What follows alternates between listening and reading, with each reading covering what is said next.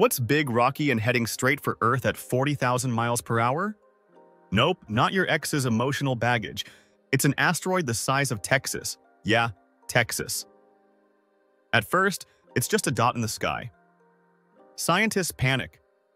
Governments hold meetings. Twitter, memes everywhere. But this isn't a movie. There's no Bruce Willis coming to save us. As it gets closer, the world goes full meltdown. Missiles are launched. Spoiler, they don't work. People start Googling how to survive extinction like it's gonna help. Then, it hits. Boom. The explosion is so massive, the dinosaurs feel it again, just out of spite. Shockwaves flatten everything for thousands of miles. The sky turns orange. Fire rains down.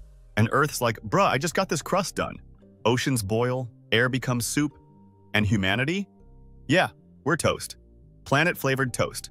So, like and subscribe, because your phone's not gonna work after this.